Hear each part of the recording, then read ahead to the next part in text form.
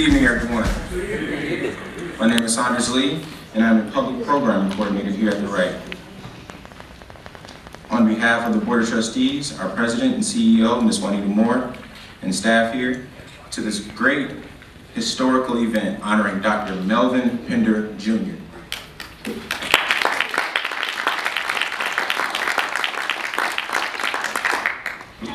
To whom much is given, much is required.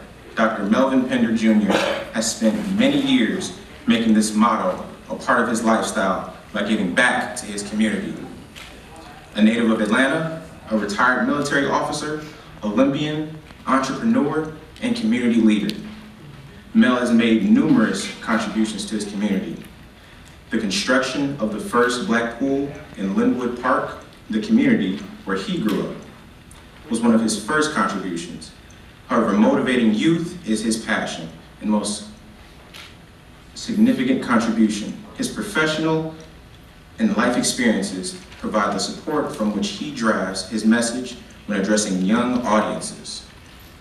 His aim is to inspire and motivate youth to achieve their goals and to remember that once success is achieved, they must reach back and help another child succeed.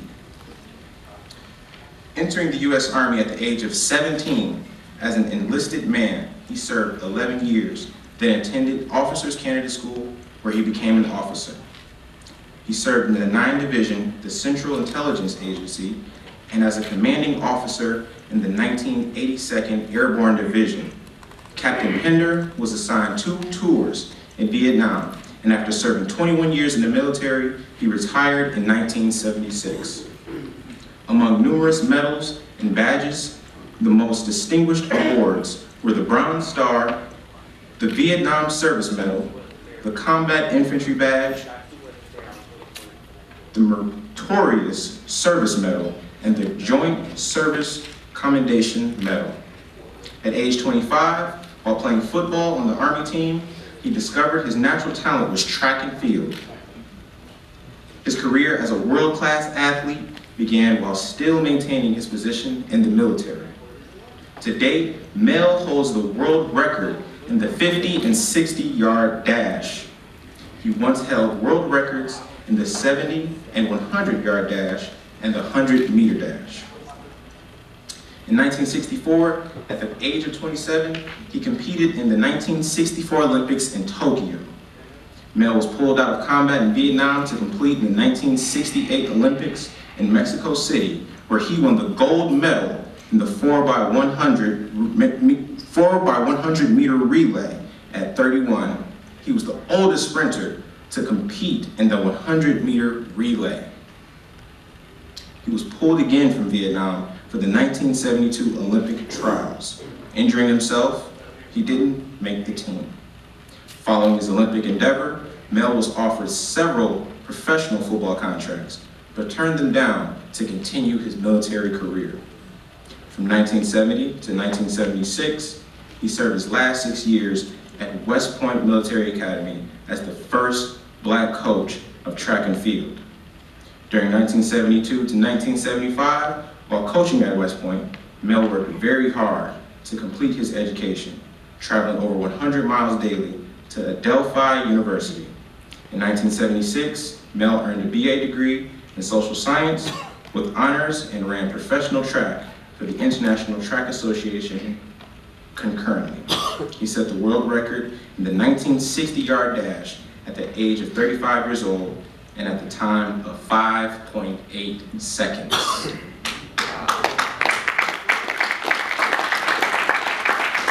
Ladies and gentlemen, it is my honor to introduce Dr. Melvin Pender, Jr.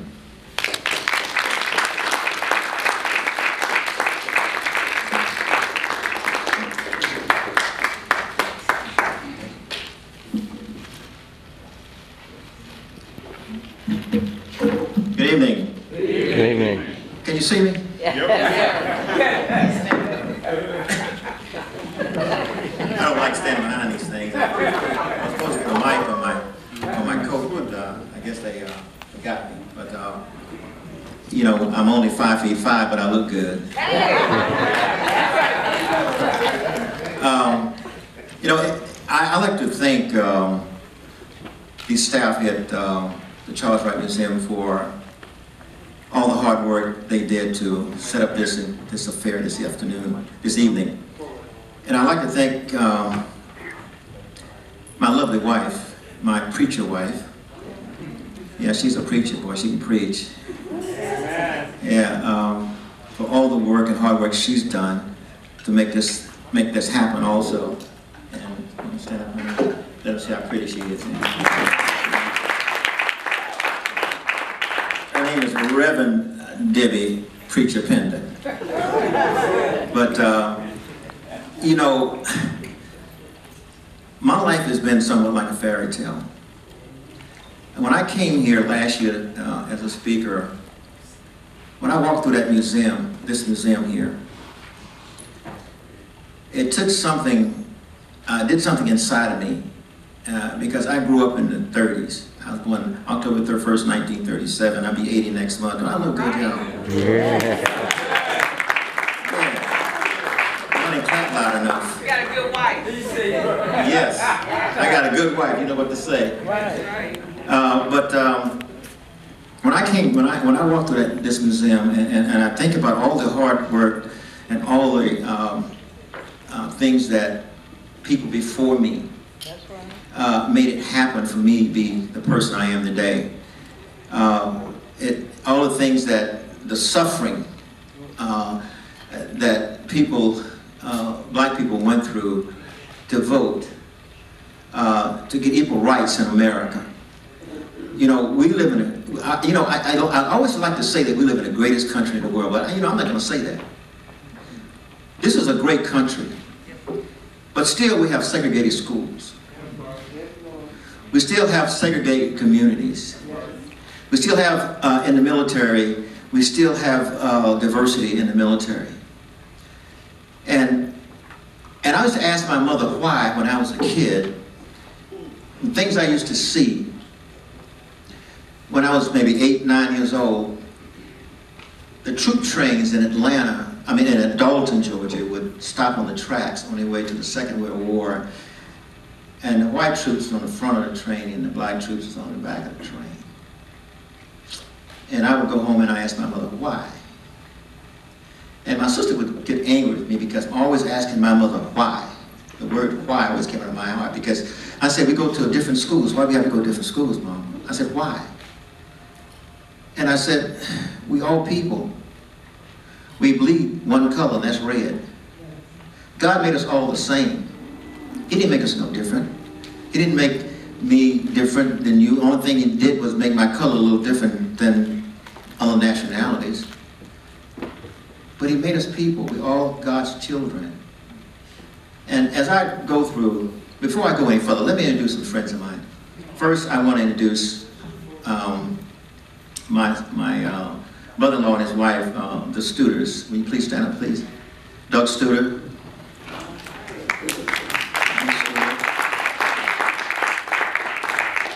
And I have someone here that is like really my brother and my sister. That's Dr. Mrs. Tom Hill, and her twin sister Billy. Would you please stand up? Bobby.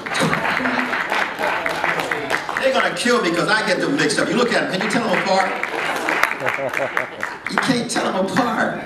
Well, they played a trick on me one time. I was at West Point. I had surgery. And they came to see me, and Billy sent Bobby into the room first.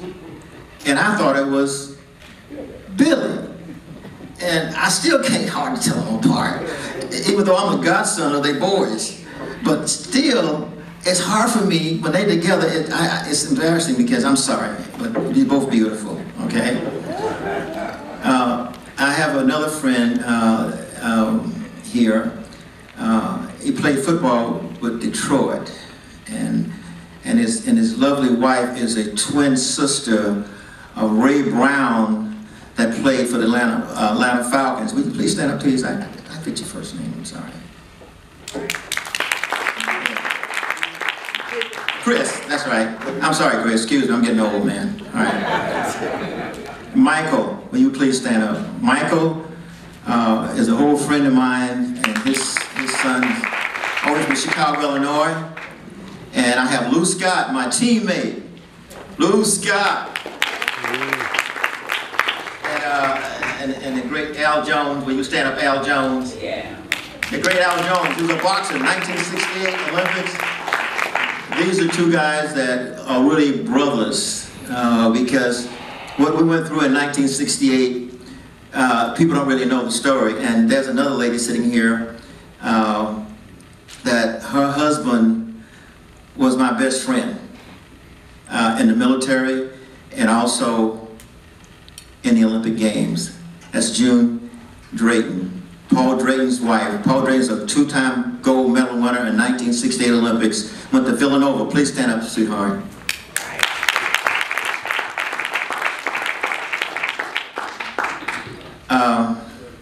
And Lou's lovely wife. I'm sorry. Miss Jones, you want to stand up too? I'm sorry I didn't introduce you. You're a lovely lady, you. I tell you. It's good to have people that travel long distance to honor you, to know that you have friends. And friends to me is very, very important. Billy and Tom has been like, is family to me.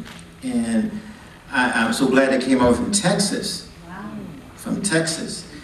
And Tom just retired from Howard State. He's a professor. He was one of the first black coaches at West Point Military Academy. Right. Tom is a very, very intelligent young man. He's like a son, but he looks older than me. Anyway. But let me get back to the road that I travel in my life. I know God had a mission for me. Even when I was a little boy, because like I said, I was very sensitive about a lot of things around me. And I would see airplanes flying over Dalton, Georgia, and back then you didn't see many airplanes because there wasn't that many. And I always wanted to be a pilot. And then I would go to the movie on Saturdays, and I would see this movie. I saw this movie called To Hell and Back by Audie Murphy. You old folks know who that is? Yes, sir. Yes, sir. Now, Audie Murphy was short in stature like me, but he didn't look good as me. But I want to be just like Audie Murphy. Audie Murphy, father left his family, I think it's a family of like 8 to 10. He left. His father one day went to work, never came back. So Audie Murphy joined the military. And Audie was an Army Ranger. He came out and won all kind of medals. So when I was a kid, you see these movies, and the only way you could see the movies about the war was go to the movie on Saturdays. You old folks know what I'm talking about. We didn't have television. And I would go to the movies, and I always wanted to see if I could see my dad. My dad was in the Navy. And I was only like 7, 8 years old when he went in 1943. 1943 he went in the military. And I never saw any black troops. I said, now, wait a minute. We got black soldiers fighting this war. Where in the hell are they? But we had the Triple Nickel. We have the Tuskegee Airmen. Until just recently, in the last couple of, say, 3 or 4 years, they had a movie like Tuskegee Airmen. Some of the greatest pilots in the history of the Air Force, Army Air Corps. But all these things that I would see as a kid, being as sensitive as I was, I want to do something great with my life. I want to be in the military. I want to make my mother proud of me. I want to make her proud. She was working making $15 a week. And when she'd come home, she'd be so tired, and she always liked my sister to comb her hair. And I would get a pail of water and put vinegar in that water. Because back then, you get pedicures, you did your pedicure with vinegar and water. Now, you probably don't know about that, but that's the way black folks did it, okay? And she would work so hard, and I had to be the man of the house because my father was in the Navy, but I never forget those days. And when you get older, you start reminiscing about life. And I've gone back since I've gotten older, and I start thinking about a lot of things that happened in my life. and how some of the good things, some of the bad things, things that were sad, things that I cried about, things that scared the hell out of me, and things that I didn't think I would ever come home again during the war. But as a kid, I know that I had to do something to make my mother proud of me. I didn't know that one day I would be a world-class sprinter. I didn't know that. Now I'm gonna probably skip around a little bit. But not until I was 25 years old did I ran my first track meet in Okinawa. The 82nd Airborne Division was sent to Okinawa getting ready for Vietnam. We was the only airborne unit in Okinawa at Sukaran Base, Air Base. And I was training, and one day I was asked to go play football. And football coach saw me run. He said, "I've never seen anybody as fast as you." And a Japanese Olympic team came over from Osaka, Japan, training for the 1964 games. And he said, "I want you to run against these Japanese. They wanted some Americans to participate." And I said, "I know anything about track. I know anything. I know Jesse Owens. That's the time gullible I was." So he said, "Go get some track shoes and some shorts, and I'll pick you up and I'll take you down to Nago." So he said, "Watch the Japanese. Everything you do, you do." I said, "Okay, coach." This is the football coach. And I dug 2 holes in the ground. The gun went off and I said, "Oh hell, I guess I better go." About halfway down the track, I caught the guy and I won my first track meet. And that's how I got involved in track and field. I was the Pacific champion in Okinawa, and they sent me 7 days R&R in Yokohama, Japan. And that's when I saw all the building for the Japanese Olympics. And at the time I met this Japanese girl, my wife knows about this. It's in the book. Her name was Maniko Yokomoto, is that right, baby? So she knows everything. Her name was Maniko Yokomoto. She was absolutely gorgeous. I said, "I gotta come back to the Olympics." And I'd be damned if I didn't make the Olympic team. And I got to see Monaco again. But, you know, I got hurt in 1964. And I like to tell this story because Bob Hayes was the #1 sprinter in the world. And I was like #2, and Trenton Jackson was the other guy from Rochester, New York. I was #3. And of course we were running against and beating each other. So he punched me in my rib case, just playing around. And I went out to run my first race, and I could feel something kind of tear in my rib. And so I went to see the doctor the next day. He said, "You can't run." He said, "You got torn muscles in your rib case," and said, "You're going to have internal bleeding if you keep running." I said, "I can't give you injections in your stomach. I can give them in your back, along the spine." So I said, "Shoot me, doc. I'm going to run." I played 6 in the 100 meters. I didn't get last. I played 6 in the 100 meters, and I wasn't able to run the relay. Now, I was 27 years old, the oldest sprinter in the history of track and field back then to run as fast as I ran. So I thought my time was over in track and field. My days were over running. But the news meter and the reporter said, "Well, I guess Mel's days are over in track and field. He's 27 years old and won't be able to do it again." So I said, "Watch my smoke." So I went back to 82nd Airborne Division, took the test for Officer Candidate School, went to Officer Candidate School, and Fort Riley, Kansas, 6 months to Fort Riley, Kansas, straight to Vietnam, 9th Division, Mekong Delta. One of the worst combat areas in Vietnam. In my unit, there was kids 18 to 22 years old. I was 28. Now I'm going to get off the beaten path. Let me say something about that. I don't like really talking about Vietnam because I get a little choked up about it. I said we live in the greatest country in the world. And I say that, and I used to say it all the time, but what I'm seeing now with our government, it breaks my heart. Because I think about all the young men that died for this country in Vietnam. And this bullshit that's going on right now in this country is bringing slavery and discrimination back in America. And I say this because I speak my mind and I speak from my heart. I had a young white kid die in my arms in Vietnam.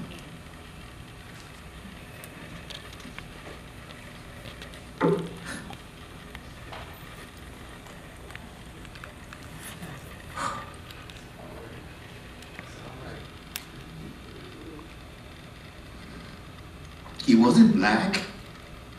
He wasn't Chinese. He wasn't Indian. He was a human being. He was an American. This kid died in my arms. You know, and I started thinking about when I go home, what am I doing here? Because when I go back home, am I free?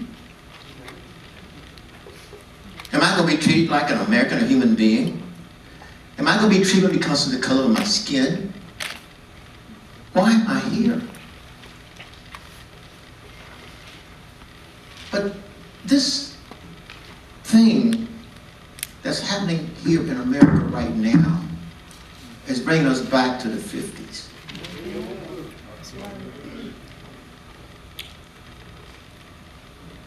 God made us all one people. We may be different colors. We may have different hair. We walk the same. We not look the same.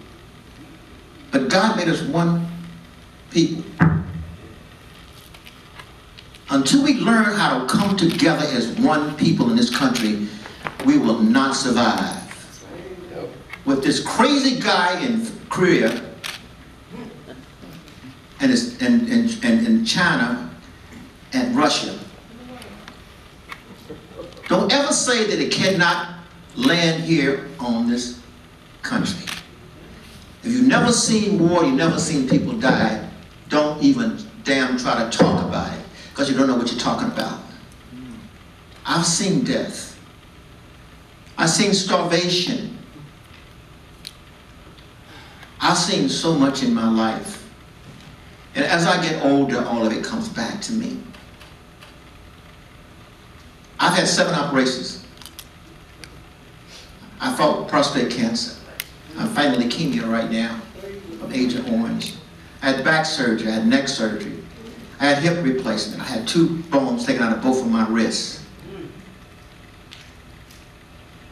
But I'm here because God had me on a mission.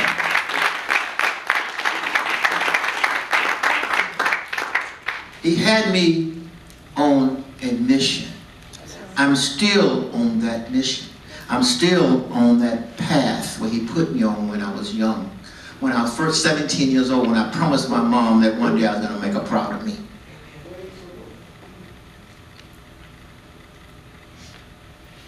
I'm telling you people, America, we are one people. And now I know people sitting in the audience, and I hear people saying, well, I don't watch the news because I'm not concerned with all this stuff that's happening on the news. Well, you better get concerned. You saw 9/11, didn't you? Don't you think they can't come here? If you've never been in the military, you can't sit there and you can't talk about it because you don't know anything you're talking about. But until you see what's happening in this country, not only with what the other countries around the world is doing, you look at KKK and the white supremacists, what happened in Virginia, you don't know it might be a racial war in America. So you better get concerned. You better start thinking about it. You better start coming together as one people, black and white, Chinese, Japanese. You better start trying to come together, because if we ever have a war in this country, everybody's going to be fighting for the same cause, to stay alive. Now, I didn't mean to get deep into that, but when I start talking about Vietnam, it brings back memories. It brings back heartache. It brings back pain, because I've been to the mountaintop. I've seen it. I've experienced it. I stand here today as a Christian. I stand here as God's man. I'm a man of God. I stand here as a black man that know who I am. I know who the hell I am.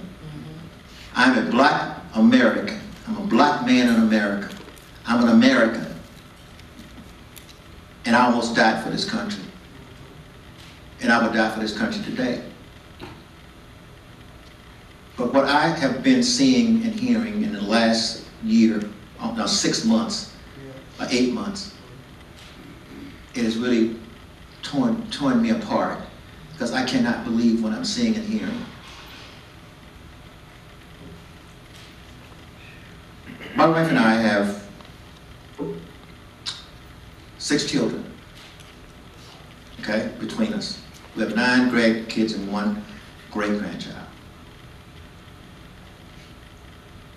And today, sometimes you wonder what happens to our children. Not that they're bad children, but sometimes they forget where they come from. And it's kind of heartbreaking. It's a thing where you wonder all the things that you try to do to make them better people, or make them be good citizens in America. You wonder what happened to them. Now, I'm not saying my kids are drug addicts, they're not that. But I hear other families talking about their children. But kids need to know their heritage. That's right. They need to walk into this museum right here. Walk through these halls and these different areas in this museum. Then they would know where they came from. They would know the people that gave their lives for them to be who they are and to be free in America. What I see, what I've seen here in America, in this museum, brought back a lot of memories of my grandfather's stories about slavery, about his father and his father's father, about him couldn't go to school and had to apply in the farms and the crops, raise crops for the white man. But you know what my grandfather told me? He said, you hate no one. If you take the word hate out of your vocabulary, he said, you love everybody. Because you cannot change the way that people feel about certain things. He said, you have to make them try to understand. I have lived my life loving everybody, all people. My grandfather told me one day, he said, listen. He said, read. He said, do your arithmetic. Now, I live by that. I lived by that all my life. And at 80 years old, I still live by it. I still listen. I listen to things around me, and I try to understand things that I don't actually, don't understand when I see certain things and I hear certain things. And when I see so much stuff going around today, and we're losing so many young black men in prisons and dying and killing each other, when I see the police brutality, as well as even when I was a kid, it's still happening. It happened back in the 50s. It happened back in the 30s. I've seen it, and it's still happening. So what can we do about that?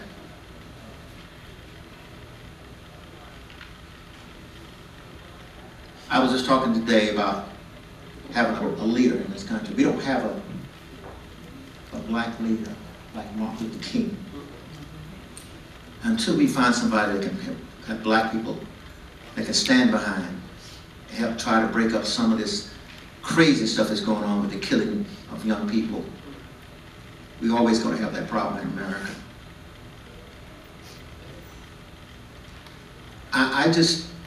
Sometimes I sit and And I think about the things, again, that I see, that I've seen growing up, and my age 80 years old, and some of them still happening.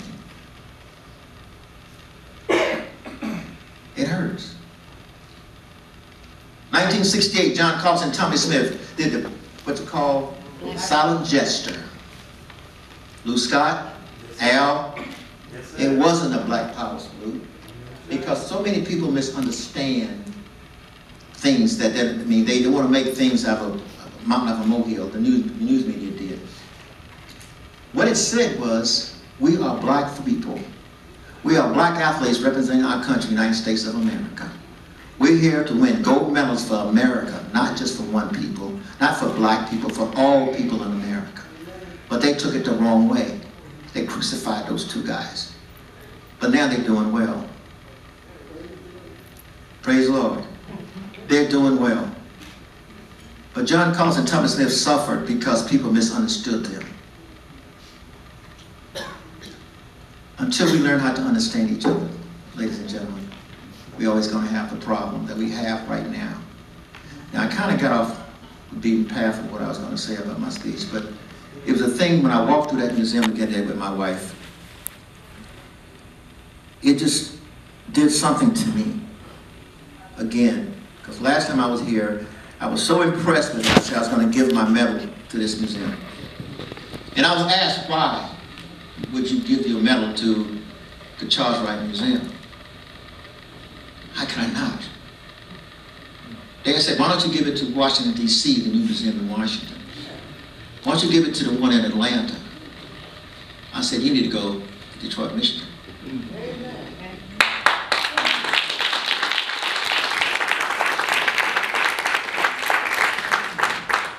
I said, you just need to walk through that museum.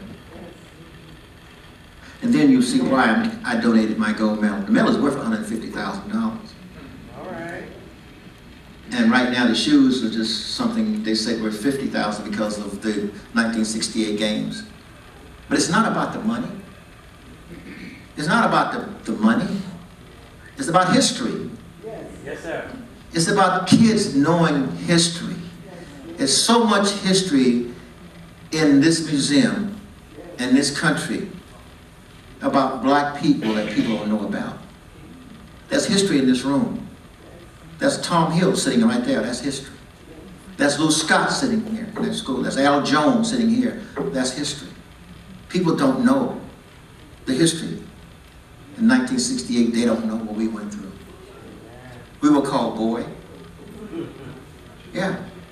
If you do anything, we're not damn boys. I'm a damn man. That's right. Don't you ever call me a damn boy. Those boys demonstrate, we're going to send them home. I said, you're not going to send me no damn where. I just got out of Vietnam. They don't know I know karate. They don't know I'm a black belt. I got called boy and all kind of names when I was a kid. But call me boy now, you don't get hurt. Because my wife said, I'll cut you. I'll shoot you. I'll bite your ear off. But they call us boy, right, Lou? Yes, they call us boy. Those boys. Avis Brunswicks. Yes, sir. Racist dude I ever known in my life. He did in 1936, the same thing to Jesse Owens. He was the same one that's going to call us boy. Boys didn't die, and then when boys died in Vietnam, they were men. Boy. In my life, I have had so many things happen to me. I remember one time when I came back from 1968 Olympics, I came home, was taking my mother to the doctor. And my mother from the old school, I had to go through the alley to go into a back door to take my mother to this doctor.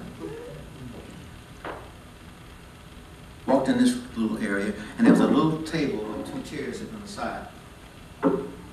I said, Mom, what are we doing back here? She said, this is what we have to say. I said, no, we don't have to sit. No, we don't. So I go up to the reception desk and I said, I'm here, my mother's here to see the doctor. Well, you know, that's why y'all supposed to sit up there, back there. Y'all don't come up here. I said, y'all. I said, no, I'm not sitting back here. My mother's not sitting back here either. So she go get the doctor. He gonna threaten me. He don't know I just got back from Vietnam. Tom Hill, they didn't know me, did he? Huh? He didn't know me, did he? I said, if you open your mouth one more time, you won't speak again. And my mother was crying. I was crying. I almost broke my hand hitting the steering when I got back in the car. I took my mother and left. Wait, another story? In my uniform in 1963, 82nd Airborne, Morgan State University. Me and this white guy was a good friend of mine, 82nd Airborne. Went to run in my first track in the United States in Morgan State. I'm airborne sharp. I mean clean. We go into this restaurant, and he said, let's get a hamburger. I walk in the restaurant, and the lady says, he can't come in here. I'm in my uniform. I can't come in here. Another story. On my way to Fort Jackson, South Carolina. They stopped in Athens, Georgia. There was black and white fountains and black and white toilets. I didn't get off the bus. I almost peed on myself before I got to Fort Jackson. Want to hear another story? I can keep going. I can keep going. West Point Military Academy, Tom Hill, right there, first black coach at West Point, told me they weren't ready for a head black coach. Am I right, Tom? Yeah. This is the West Point Military Academy. Tom, we were the best season they ever had at West Point, am I right? And the coach had been there 25 years because of the color of my skin. You want to hear some more? I won't go anymore. But I can tell you these stories. I can tell you all the things that I've been through in my life. But look at me.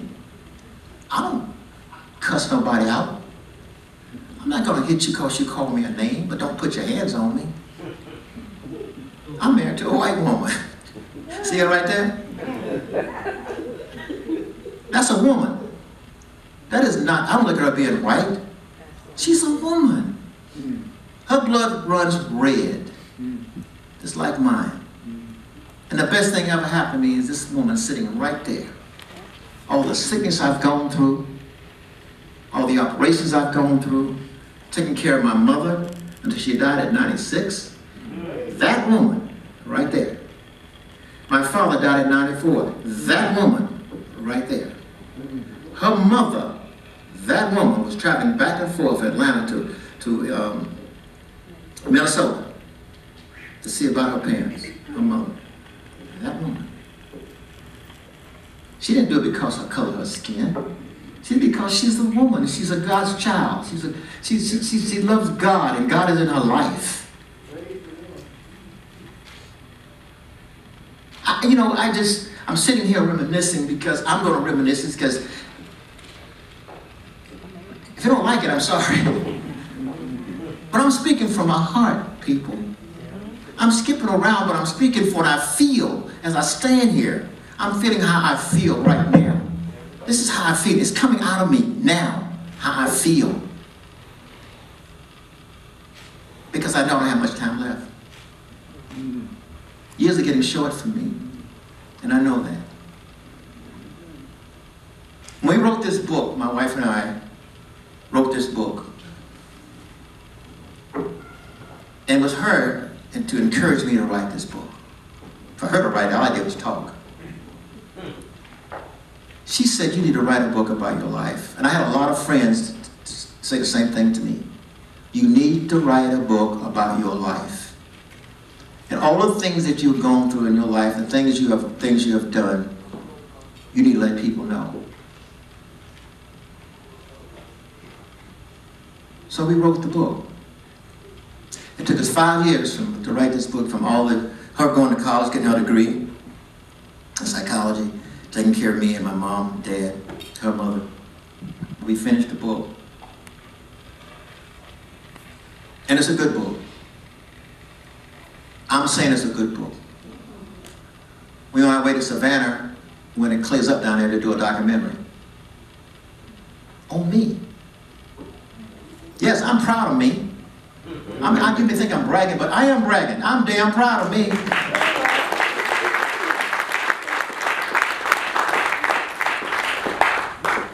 We as a black man in America have to work so damn hard to survive. When I say survive, we can't get the jobs that other nationalities get. And you know that. I'm sitting here and you shake your head. You know what I'm talking about. I'm thinking my mind. You don't like I'm sorry. We have to survive in this country. We all don't get the good jobs. We got people suffering right now because they can't get good jobs, because they color their skin.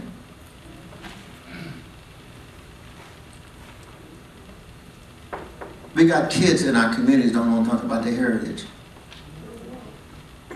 They don't know where they come from. They don't need to come here. They need to come right here, and I guarantee you they'll change.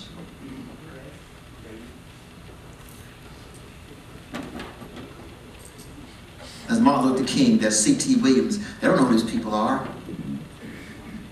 They don't know the people that marched in Alabama, that died and gave their life and got jailed. They don't know the history. Not only black people, kids should know, but white kids should know.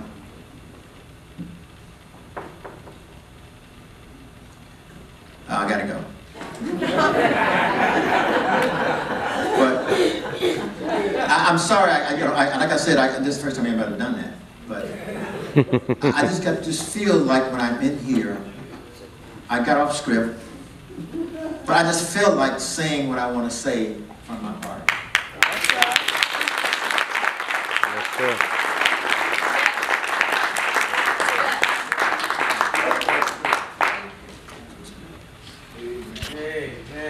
Way to go, Mayo.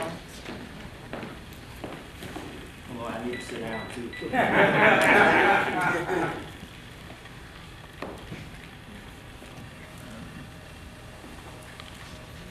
We'll now have a Q&A. So would anyone like questions? Detroit Lions. Atlanta Falcons. Well, thank you for your service, and I just wanted to mention that we have something else in common. You know, my father was in the Air Force, and I went to middle school in Okinawa, Japan, Kadena. So that's one thing I want to share with you here. But I was struck by your comments about Vietnam and the episode of the young man dying in your arms. And you said that you never hated anyone. But at that moment in the war, did you ever have hate for the enemy? And if so, how did you deal with it over the years? I didn't hate the enemy. We had no business there. That's And they right. were defending their country. That's right. That's right. I don't know where you saw the documentary. It's been on TV about Vietnam the last couple of days. It's on PBS. VBS. Yeah. We never should have been in that war because Ho Chi Minh sent 2 letters to President Kennedy. He never got them. If you see that documentary, you need to see that documentary. He never got the letters that he sent to Kennedy. Said that, you know, something about he liked the way that America lives. In other words, I can't tell you exactly what he said, but if these letters would have stopped, I think the war, we had no business in Vietnam whatsoever. We lost over 50,000 young men in Vietnam. 57,000. 57,000. And they were sending black kids over there. You don't know, stop that, Jesse Jackson. You don't know that story either, do you? They were sending a lot of black kids from rural areas to Vietnam. That's right. That's the military. Mr. Pender, first of all, thank you for your services to a grateful nation. Like yourself, I'm an awesome vet, honorably discharged vet, but I was in the Navy. And I lived in Japan, South Japan, that's in the northern part of the Honshu Islands. My question to you is, how do we address the educational inadequacy in our community so we could bridge that gap in income disparity? Thank you. You know I should have up here right to answer that question? Dr. Hill. Now, Dr. Hill could answer that question really well for you. How are we going to do that? I don't know. It's hard for me to say. And Hill, Dr. Hill, will you get up there, please, and tell me what you think?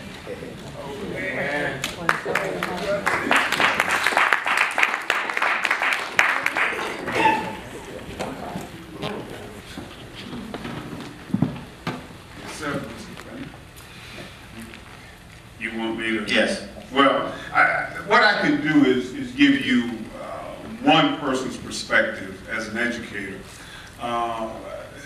We've got to, as Mel said, get our kids to understand and know what their heritage is, what their history is. That's where it starts. If you don't know where you come from, you don't know where you're going. You're not going to know where you're going. So that's really, really critical.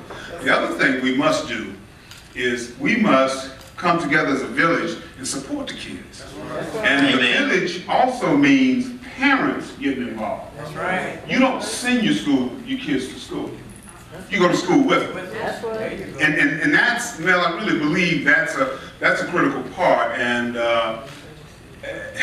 being a young officer, I was a second lieutenant. Mel was a captain, and Mel mentored me. And as he was doing his thing, he was a source of motivation. And however old he was dirty back then, but however old he was still had a passion for getting an education. He's part of the responsibility for me having a PhD today. He served as that source of motivation. All right. And so, Mel, for me, that would be what I would start with. That we have to not talk about how bad our kids are, not talk about what they're not doing, but show them what to do and how to do it. And my question, I'm going to sit down. My question to you was, piggybacking on a previous question, what advice would you give to us for dealing with what we've been dealing with over the last 50, 60, 70 years? We're still taking down Confederate statues. I mean, we're still dealing with white supremacists. What advice would you give us to deal with what we're dealing with today? Thanks. Well, that's a good question, Tom. Again, you know, I keep saying that we as people have to come together. My race of people have to come together, Tom. We have a big problem with our own race. Until we come together as one people, we need to, that's the way we can stop. We need a leader too, Tom. We need somebody like Martin Luther King to lead us. We don't have a leader. And we got all these businesses making all this money in all these big churches. What in the hell are they doing? You sit there on Sunday, you look on TV on Sunday, and there's thousands of people sitting in church. And these ministers wearing diamond rings and bodyguards and driving airplanes, and what are they doing? You ever see them out there on the street? No. You don't see them on the street, do you? All they care about is themselves. Until we find somebody that can lead our people, Tom, we're always going to be in the position we're in today. We, as people in general, need to come together. Not just black folks, white folks and black folks need to come together. We need to come and stop thinking we're better than anybody else. White folks are no better than black people. This country is made up of all people. Indians, Japanese, blacks. This country is made up of all. And you know, Anglo-Saxons didn't make America. Now this is what my boss told me one day. He called me in his office and said, Mel, understand you're dating a woman that's not black. Now he don't know I want to slap the shit out of him. Excuse me, I'm sorry. I didn't mean to say that. I'm sorry, I didn't mean to say that. Tom? But anyway, now he called me in because he said his wife was dating, his daughter was dating a Chicano. She was going to the University of Texas, Thomas. and his wife was Anglo-Saxon American. I said, what in the hell they got to do with Mel Pender? I said, furthermore, I'm not dating a white woman. And furthermore, ain't your damn business who I date. That's right. But this is the kind of stuff that goes on even in the military. I mean, the thing they tried to do to me at West Point, Tom, he was there, just to keep me from having that head coach. They tried to play Tom against me. Yeah, right, Tom? Wasn't gonna happen. Oh, I wasn't married and had 2 kids stationed back and a dog. I was single. I drove Jaguars, Corvettes, dressed like I'm dressed now. I dated, you know. But it was a thing where we did our job, and right, Tom? We did our job. And color has nothing to do with it. Don't you think that hurt? Can you imagine how I felt when somebody would say that to me? Inside of me? I mean, that hurt me. I've been to Vietnam, won all these medals. I won gold medals in the Olympics. I got all these awards from all over the country. I'm in 11 Hall of Fames. Can you believe that shit?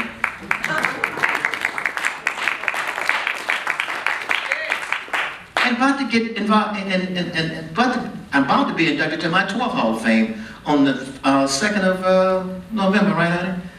12. But they want to treat me like I'm some, what do I want to say? Nobody. Because the color of my skin. Why? I've done all these things for my country to make my country look good, to make me look good, to make my family look good. But still, they wanted to treat me like I'm somebody from another country, another world, or another place, some foreign country. I don't know what they wanted to do. But see, I let them do that there at Tom. I let them do it there at Tom. I was too intelligent to let them do that to me. I didn't curse and raise hell. Did I, Tom? I said, okay. Like I say to my wife, yes, dear. Do what you want to do to me. Say what you want to say to me, but don't touch me. So somebody gonna get hurt. Is that right, Thomas? Right. I've been to the mountaintop. Anybody else? Don't be scared. Now as your teammate at the 1968 Olympics, I just want to know how you felt running among those great sprinters as well as you were. How did I feel? How did you feel? Damn good. But see, a lot of people don't know I was like almost 10 years older than everybody I ran against. And I had to do extra training. And I don't know whether you have seen some of the pictures of this beautiful body I had. But I was on the weight, I was doing weight training 3 times a week. I was on the weights all the time. I had my little secret workouts in the afternoon, Lou, that people didn't know about. You understand what I'm saying? You had them too, Lou. Yes, sir. I had my little secret workouts. Because at 31 years old, you just don't come back at my age to run as fast as I ran, setting world records like I did. I mean, out of Vietnam, out of combat, out of the jungles of Vietnam, fighting and coming back within a year, making the Olympic team, running against some of the top runners in the world. I was bad, y'all. Yes, you were. Now, I know that was the last question. I just want to say, look, I like to have fun. I like to joke. And I can get serious, and I can have fun. But I want you, what I've said to you today, I hope you didn't take it the wrong way. I hope you felt like what I was saying to you was coming from my heart. Yeah. And I want to thank again the Charles Wright Museum for letting me place my shoes and my gold medal, which means so much to me, in this museum here in Detroit, Michigan. Thank you so much.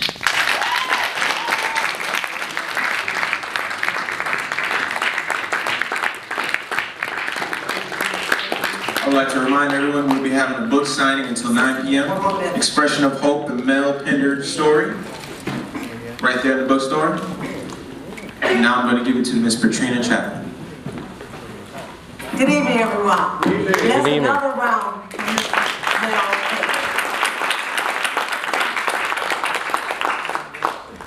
One thing I have to say is, I must say, is that historically, people have learned through stories. And he has shared so many stories with us this evening. And it was a great learning experience. It's one thing to read things in books. It's another thing to receive the information from the horse's mouths. So again, thank you. My name is Patrina Chapman. I'm the curator of collections of exhibitions and curator of collections and exhibitions.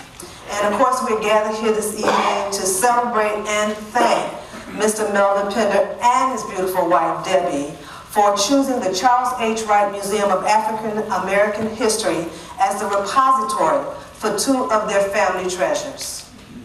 On behalf of the board of directors, administrators, staff, volunteers, and patrons of this institution, we thank you and your family for the extraordinary donation of your 1968 gold Olympic track cleats.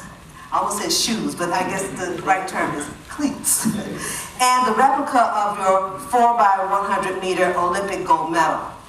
Your gifts will be added to the museum's permanent collection, which also, by the way, includes the Olympic track shoes of Detroit's own 1932 Olympic gold winner, Eddie Tolan.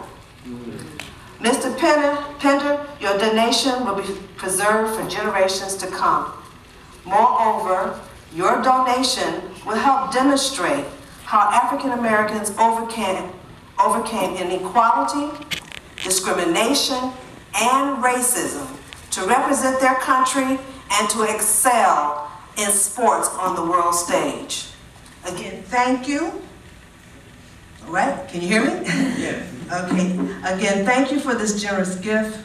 We rely on donations such as yours to support our ongoing effort to preserve our communal history. Thank you. And we now will unveil the wonderful gift.